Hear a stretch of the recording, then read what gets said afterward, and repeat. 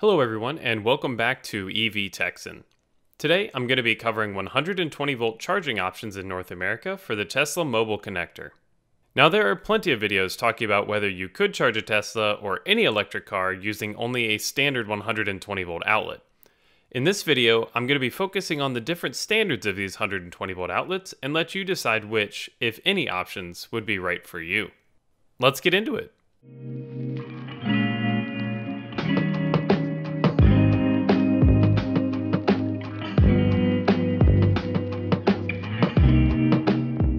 The first section I'll be covering are the 15 amp outlets. These will be one of the slowest methods of charging your Tesla, but they're widely available and abundant everywhere in countries that use NEMA receptacles. NEMA stands for the National Electrical Manufacturers Association and is a trade association of electrical equipment manufacturers based in the United States. These outlets will provide 12 amps of current, providing 1.44 kilowatts to your Tesla. This is enough to charge your Model S at 3 miles per hour, Model 3 at 3 miles per hour, Model X at 2 miles per hour, and Model Y at 3 miles per hour. I'll be showing all these numbers again at the end for comparison, and keep in mind, these will vary with the battery size of your vehicle and some other conditions as well.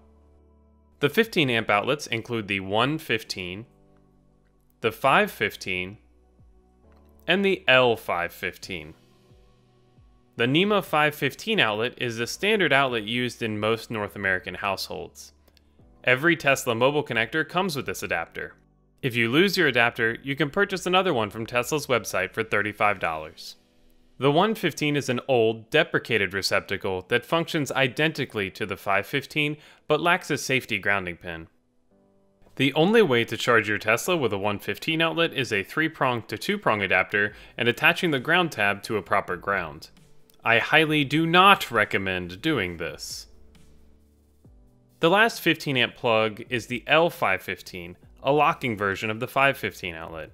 These are fairly common for small computer servers and other light-duty applications that it would probably be bad to unplug. You can purchase a fully compatible adapter for an L515 outlet at EVSEadapters.com for around $59. As a side note here, the adapters from EVSEadapters.com are top-notch, high-quality adapters that are plug-and-play with the Tesla mobile connector. There's no need to fumble around with setting the correct amperage on the screen in the car. You just plug it in and go on your way. If you need an adapter for any receptacles or a custom application, I cannot recommend them enough. Next is a smaller group, the 20 amp outlets, which include the 520 and the L520.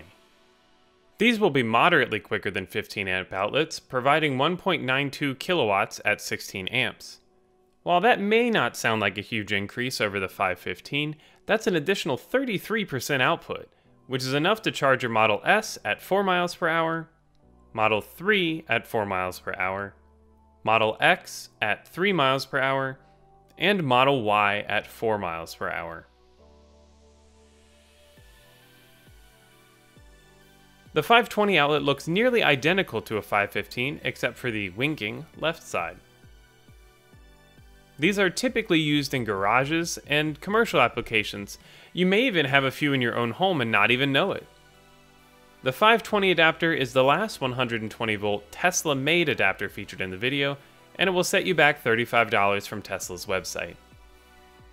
The L520 receptacle is used in beefier lockable applications like computer servers and some power tools.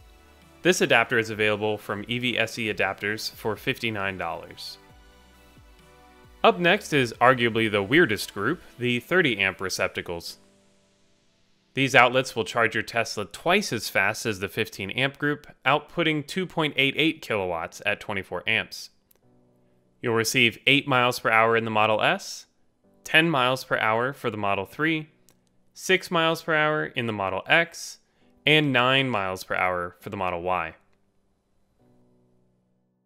The outlets are, you guessed it, a 530 and an L530.